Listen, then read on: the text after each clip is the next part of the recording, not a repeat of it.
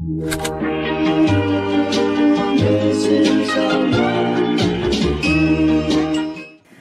hello and welcome back to my channel. For those of you that don't know me, my name is Saskia and I am a second year psychology student. Today I thought I would do a video about the IB because basically I am a tutor and A-level students all got like their advanced notice stuff. IB students got nothing. I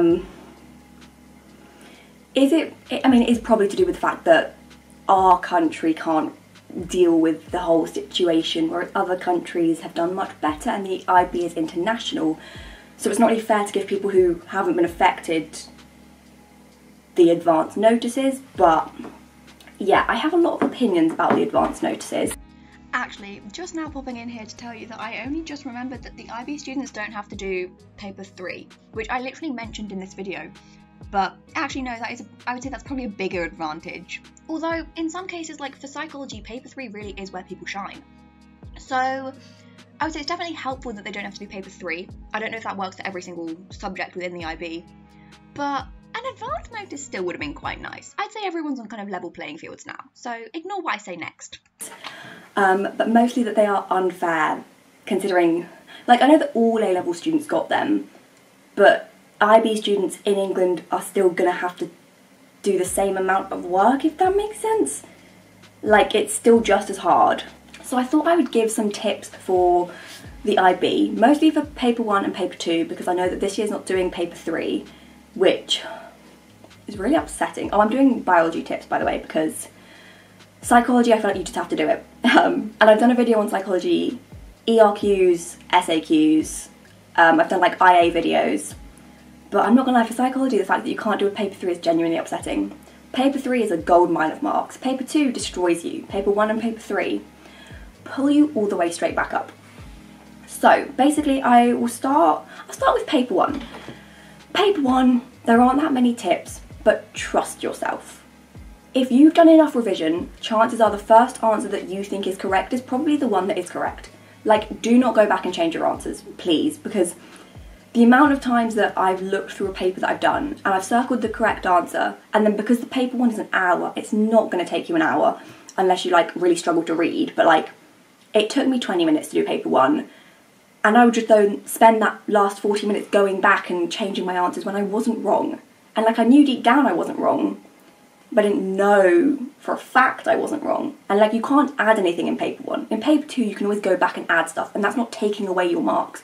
But in paper 1 if you change anything, you've probably lost a mark. But yeah, in the IB for paper 1 you get 4 options. 2 of them are kind of obviously wrong. They're not obviously wrong, but they're much less obviously correct. And then there are the 2 options that are pretty much identical, in the sense that like one of them will say RNA, one of them will say DNA, but with the same string of words before that. So you just, first of all, you know, trial and error. What is it called? Like deduction? Get rid of the ones that are wrong. Just score a line through them or put like an X next to it so you can still read it. And then look at the 2 that are correct or correct and then just give it a go. Whichever one feels right. Sometimes there's a clue in the question. Sometimes little things like the like when they put a picture and they put the citation. Sometimes that's helpful. As in one of my paper 2s, not paper 1, but one of my paper 2s, I had a citation and it was literally, it was like, this is a conifer tree. And then the next question was, what is the plant phylum? And I was like, oh, well, it's a conifer. I was like, thank God, because I wouldn't have guessed. I don't know what trees look like. But yeah, paper 1, trust yourself, power of deduction, read the question and cover the answers, and then think, right, what is my answer? Have your answer and then look through. Scribble all over it, to be honest. Like, I would draw little like square boxes to be hearts, and I was like, where's my blood? Where has it gone? I would like track the blood through my little heart diagrams. Do whatever you can. Paper 1 is worth doing well in if you can, but it isn't the end of the world if you don't do well. I think I ended up getting a 5 in paper 1 in my last set of mocks. Like, I wasn't far off a 6, as in I think I was literally 1 mark off a 6, but I could have probably got a relatively low 5 and still come out with my 7 because my paper 2 was so much stronger. So paper 1, it really isn't the end of the world if you don't know it. There are loads of examples, they really do reuse questions. So go through the example papers because they're going to reuse them, guaranteed. It's just how it is. Like, look at the time zone 1 and the time zone 2 papers for 1 year and just learn the answers, because a lot of it is they almost just copy and paste the questions back in for the new year. So then for paper 2, paper 2 is harder. Objectively, there's a lot more to do, and it does take your time. With the data questions, read the data, figure out what topic the question is about. So I think our data question ended up being about Ebola, which is clearly linking to immunity, so I have to think of points from immunity that link to Ebola. So it's something about like vaccination, and I was like, well, I can obviously mention stuff I know about vaccination. They don't put data questions in that you can't use your knowledge from another topic on. If it's about trees, it's either topic 4 or topic 9. Like, try and kind of gauge what topic it is, and then once you've gauged the topic, you can just blurt facts. If it says like explain why you think this happened, you probably know. Like, they're not trying to make you guess. Chances are you do actually know, or the data very clearly tells you. And like, you get loads and loads of data, so do just spend your time reading that data.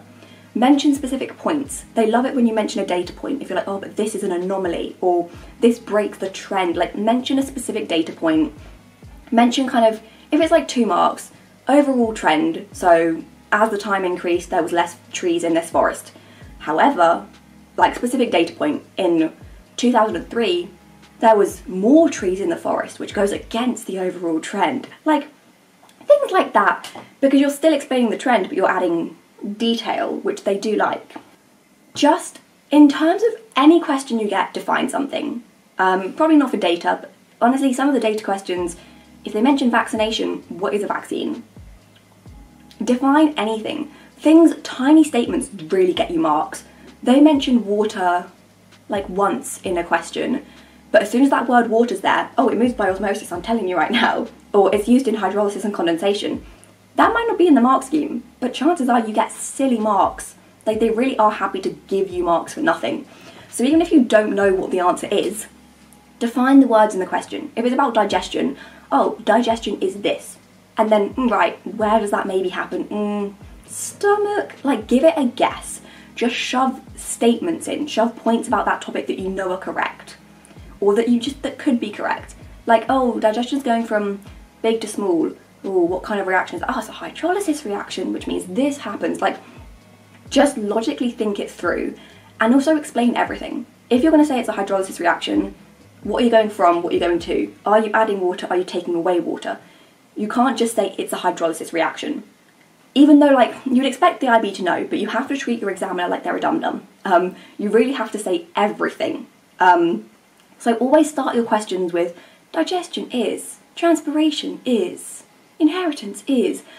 It's dumb, but it does get you those marks. Like, you can literally just bullet point definitions, and you probably get quite a few marks for that.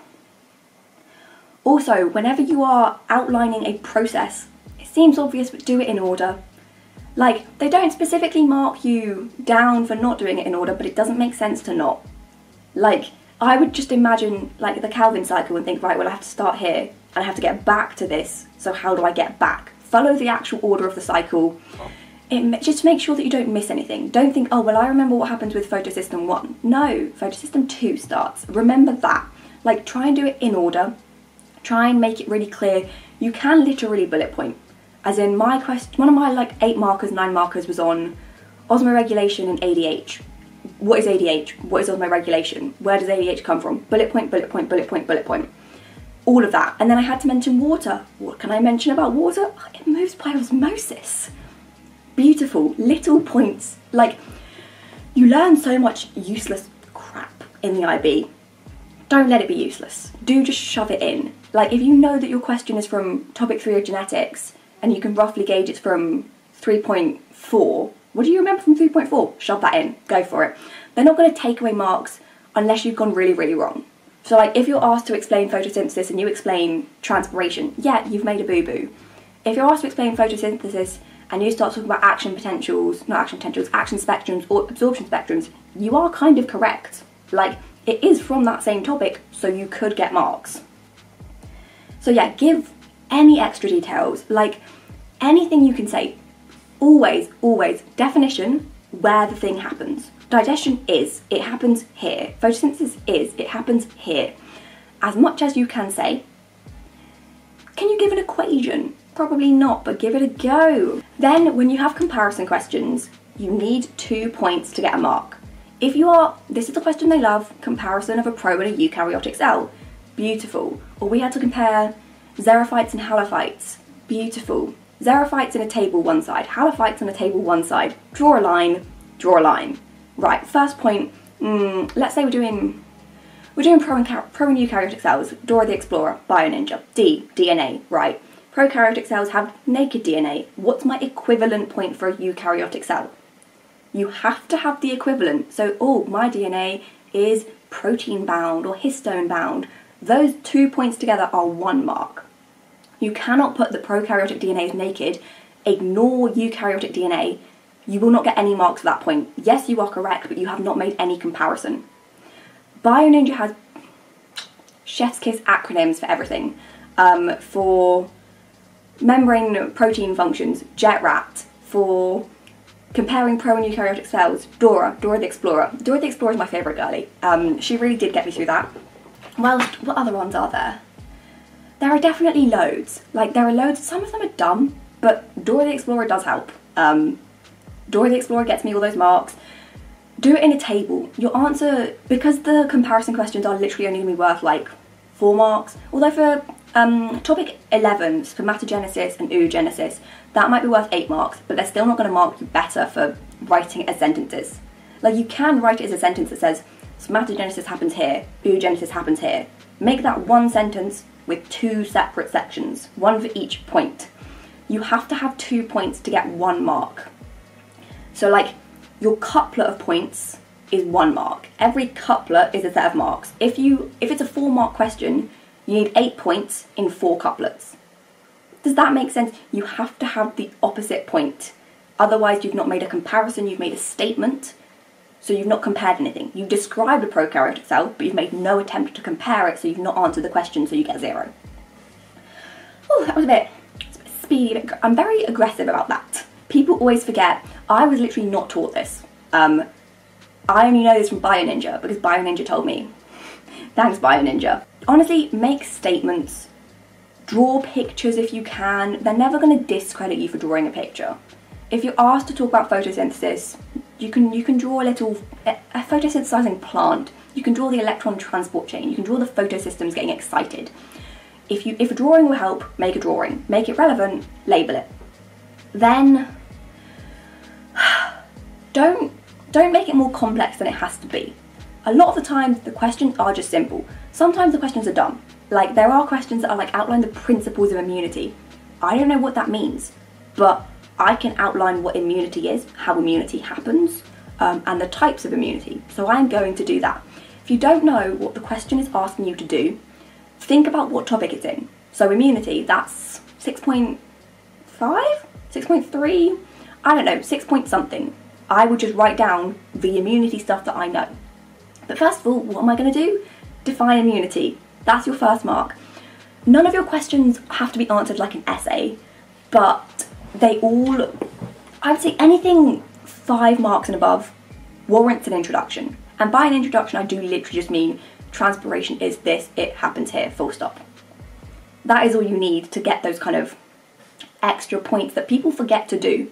Like, you can get a lot of marks for just blurting stuff that you know. Literally just blurt what you know. That is all I have to say. I don't have too many tips. It is literally just about learning the mark scheme, blurting definitions, and just give all the detail that you know. Bullet point, bullet point, bullet point, bullet point, move on. And paper 1, it just sucks, but you just have to guess and stick with your guess. But yeah, thank you for watching.